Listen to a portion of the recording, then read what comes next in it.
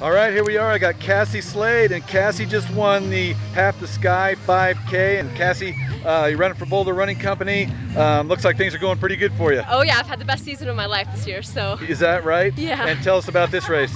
This race was fun. It was the first cross-country race I've done all year, so it was a surprise for me to how different it feels on the road and the track. And so I was a little surprised when I was running, not feeling fast. I was feeling quite slow, but great course. You know, it went by really quick. Yeah, so. And how did you come to the decision to come down to Colorado Springs? Well, the BRC was, helping sponsor it. Yeah. So through Jay, he said he was coming down, and I was like, and my coach was like, "Well, we need a workout in. Let's go do a workout." So I decided this was a good one to do, and gave me a good workout. So. And I overheard you talking. You got some big things coming up. Maybe you can tell us about that.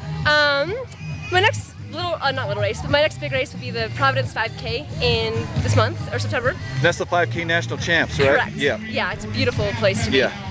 And then October will either be Tufts 10K in Boston, or potentially Pan Am's in Mexico.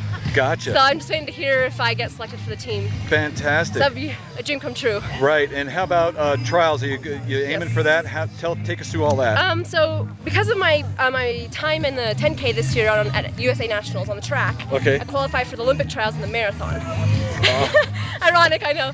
I've never done a marathon, so it's going to be interesting, but I'm going to do it. It's a dream come true, and it's how many people can say they've done that? So I got to take the opportunity. Exactly. That's in January in Houston. Houston. That's in January in Houston at the end of January. So I was already there last year for the half.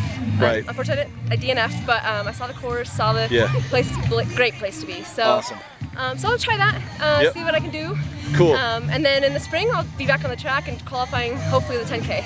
Cool. So. And did you happen to catch your time today? I have on my watch 18:24. Yeah. But good. So. Awesome. Well, listen. Thanks for driving down from Highlands Ranch, and it was good to see you again. Yeah. Thank you for everything. Yeah, you bet.